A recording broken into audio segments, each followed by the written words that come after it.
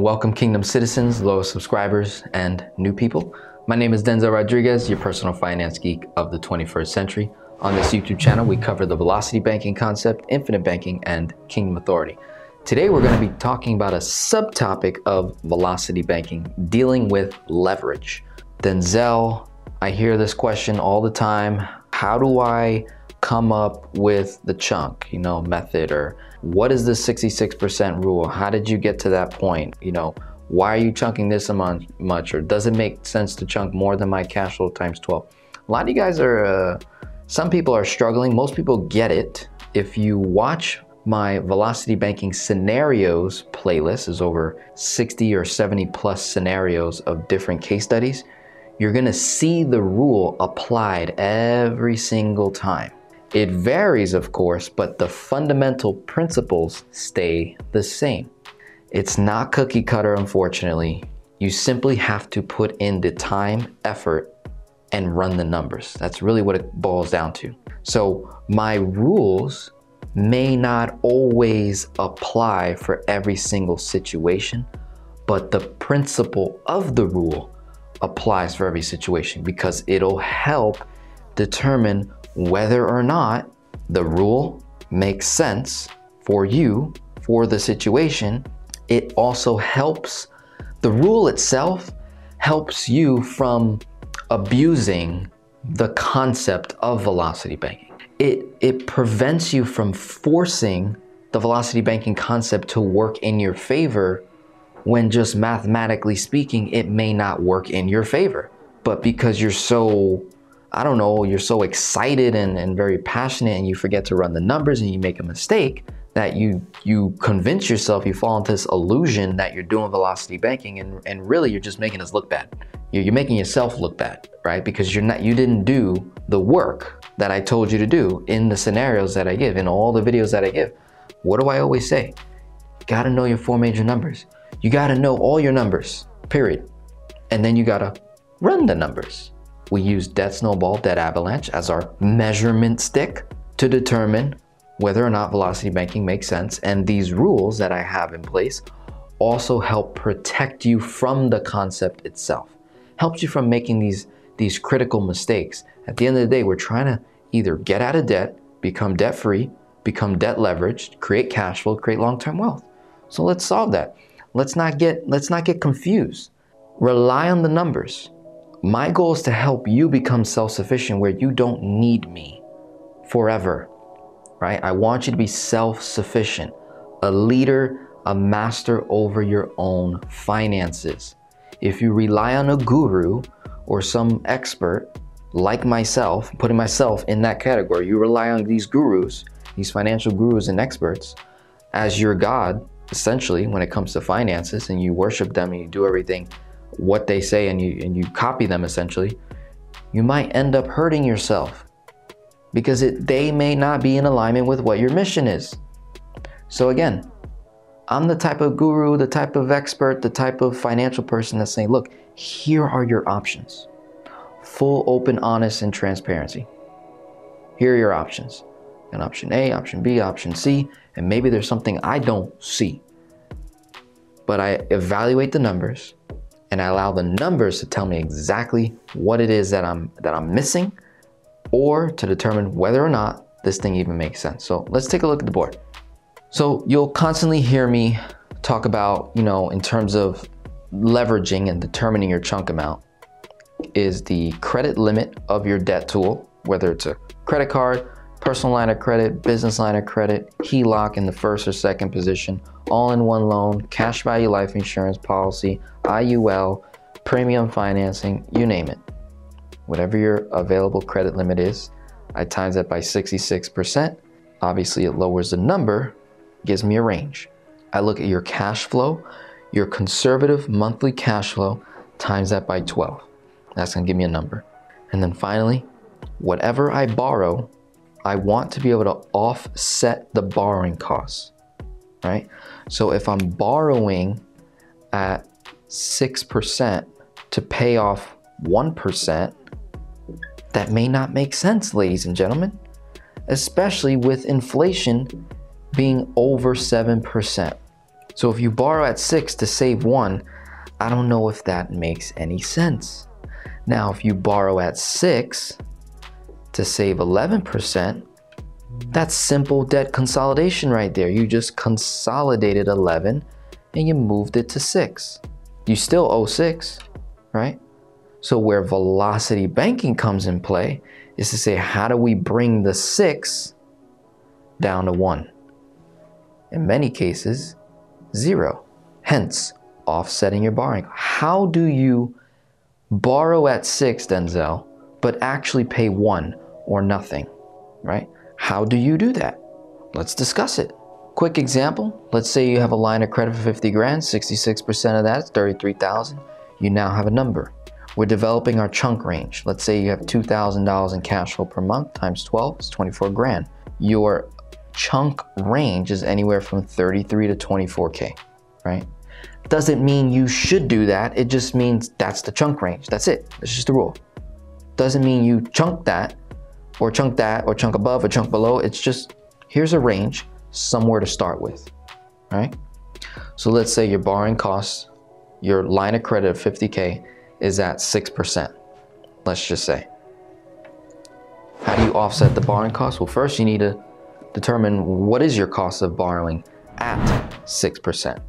Let's say we decided to chunk the max leverage amount, 66%. Let's say we want the highest amount, 33 grand, and your borrowing cost is 6% from the debt tool. So it's a 6% interest rate on, say, a second position HELOC. Okay, run the math. When I borrow 33 grand at 6%, what will that cost me in a year? That's $1,980.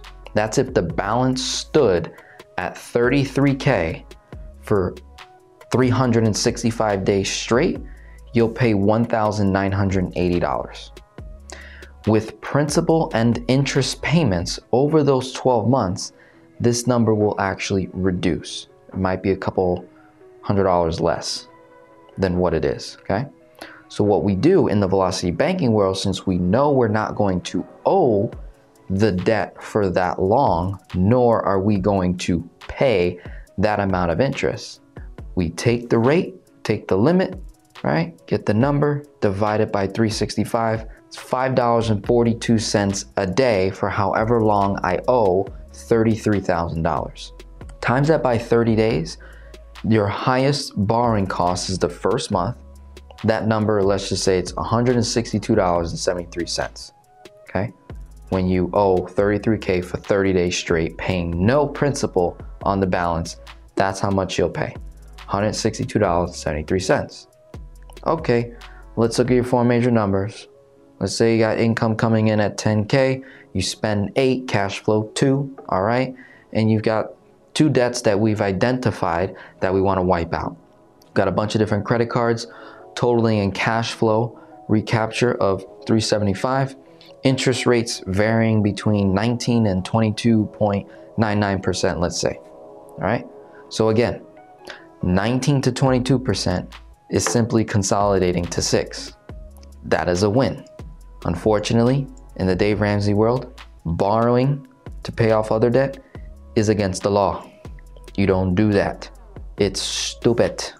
That is quote unquote the words that is used in the Ramsey community. It is stupid to move 19, 22% to 6%. In the logical mathematical world, it is not. This is wise. This is wisdom, my friend. When you come to the conclusion that math is more important than your ideology in regards to finance, is the moment you can truly surrender and break free from these chains of these different ideologies that exist. I like to rest my thoughts. I like to rest the way I function my finance in math, where math just won't lie to me, right? I, your personal finance geek of the 21st century, I have the ability to lie to you and you won't even know it, right? I have that ability. Am I gonna do it? I don't wanna do that, it's gonna hurt my character. So what do? I remove myself from the situation and I let the math do the talking, because math just won't lie to me. That's what I love about this. So 19 to 22% to 6. Now here's a little interesting thing. 4% to 6, does that make sense? Let's prove it. I would be gaining a total of $853. So that means my expenses go down $853 in the event that I make this move, right? So my new expenses would be $7,147, right? That would be my new expense number. My new cash flow number would be $2,853, right? So we'll put cash flow $2,853. When you're doing velocity banking, 100% of that becomes principal on your debt tool because of the way the interest is calculated. This is the beauty. So we're gonna bring that 162 dramatically down. How much down? Here, between 0 and 1%. That's the goal. Get it down to 0. If you get it down to 1 to 2, it's way better than 6, and it's way better than whatever debt you were consolidating to, right? So you may have a rate of this, but then there is an effective rate.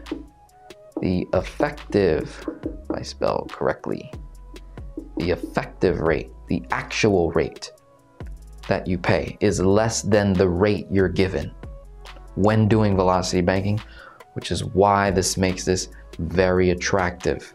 So you have to look past the rate to determine the effective rate. What are we actually gonna pay? That ends up being somewhere around here. Let's prove it. So when we make that chunk, say it's 33,000, okay, I get an $853 cash flow gain. I now owe 33 grand. So my debt has not increased, nor has it decreased. I still owe 33 grand. Step one was consolidation of debt. Lump sum chunk payment wipes out 2 debts, puts it in another location at a lower rate. Yes? Follow me? Great. I owe 33 grand. We wrote out the numbers. Now we have to say, all right, I make 10 grand in a month. So that means 33,000 minus 10,000. It's gonna bring my balance down to 23K, right? That's the lowest my balance will go in the first month of doing velocity banking. Do the math. Times 6%, divide by 365, boom. 378 a day. This is assuming that the balance will stay there for about 10 days, right? 378. Next number, 23,000. You got bills to pay, still gotta pay those, but now they're less by $853. So only $7,147 is coming out of the line of credit, the HELOC, which brings the balance to 30,147. Again, times 6%, divide by 365, $4.95. Take that number, this number. Add the 3, divide by 3. See what you get. Boom, 14. Boom, so my average borrowing costs, assuming that I owe 33K for 10 days, 23K for 10 days, 30K, 147 for 10 days. That's not going to be the case. But again, this is just getting an estimate, an overestimate, which is good because it leaves room for error in the favor of the user, the client doing the work. This is why I did it. This is why I do things the way that I do, so that my numbers actually come out worse and their numbers come out better. It's better than me putting better numbers than what they're gonna do. That sets the expectation too high and then they don't fulfill it. It's better for you to beat the expectation, actually get better numbers. You actually make me look good because that gets very good reviews. So 471 times that by 30 days. Look how I just brought the effective rate from 6% and I just brought it down roughly 20 bucks. Maybe my effective rate, if we were to do the math, probably around 5% now. I dropped it a percentage. Very interesting. So this is assumed, overestimated rate. I just brought it to 5. Now let me put some icing on the cake. Let's say out of the $8,000, now $7,147 of expenses. Let's say you have $3,500 of bills per month, consistent, that can be paid with a credit card that has cashback rewards at roughly 2%. Usually the range is between 1 and 3%, sometimes as high as 5% in cashback rewards. Sometimes there's a matching where you can double. Sometimes there's statement credits where you can earn $100, $200, $300 for spending a certain amount of money in the first 90 days of opening that credit card. So not even including all that, again, underestimate, $3,500 are bills that can be paid with a credit card with no fees. Food, gas, phone bill, car insurance, miscellaneous, home products, bathroom products. Yes, you can easily swipe a card to do that. And let's say it comes out at $3,500, times that by 2%, that's 70 bucks. $141.55 minus $70, your borrowing cost is now $71.55 for that first month, okay? The preceding month, the number will be less than 141. Maybe the next month, the number is now 130, so maybe it drops by $11. So 130 minus 70 bucks, the actual borrowing cost was 60, month 1, month 2. Let's say the following month it goes down to 118. 118 minus 70, 48. It won't be long before this number hits 0, where their borrowing costs after the 5th month, roughly, maybe 6, the longest, that the borrowing cost goes to 0, even though they still owe money on the debt tool. Do you see that? They still owe a balance, but they're no longer paying interest on the balance. So now all of their income is what? Principal. Cash flow is principal. If you're paying 4%, 19%, 11%, 7%, 6%, I'm paying 0. Who goes faster if both of our numbers are the same? Same cash flow, same income, same expenses, same lifestyle, same everything. If we do everything the same, but you're borrowing, or I should say you're paying an interest rate and I am not, who goes faster? I do all day long. Math, math, math, math will show that. Yes? With me? Cool. So this is what you do all day long. You run your numbers. You tell yourself, oh wait, if I were to borrow 40K, like, no, why don't I just borrow 40K? Well, if you run the numbers and your borrowing costs ends up being higher than whatever it is that you're eliminating, that may not make sense. Again, borrowing at 6 to pay off 1, that may not make sense, right? So we don't want to, again, force velocity banking to work just because, oh, I'm offsetting my costs in 4 or 5 months. No, let's really get a win. Let's make a drastic win with this. So notice how, like I said, 4, 5, 6 months into it, you eliminate the borrowing costs. You have the advantage of cashback rewards, $70 a month consistently offsetting your borrowing costs. We went from 162, which is 6% over a 12-month period, right? When you divide it by 6 months, it's actually 3%. So if we're looking at just this number in a 6-month period, technically only 3% of the 6 was paid. Yes? So if I reduce the number from 162 in the first month to a net of 71.55, 162.73 down to 71.55, over $91 savings in interest, and we say, okay, 162, divide that by 2, is $81. So we save more than 50% in interest on a rate of 6%. So that means that my borrowing costs will somewhere be around here. Would it not? Maybe 1.5 and some change. When you look at the overall window of those first 4 to 6 months. Remember how I said, look, 6% over a 12-month period is 1980. So take 1980, divide that by 2. In 6 months is $990.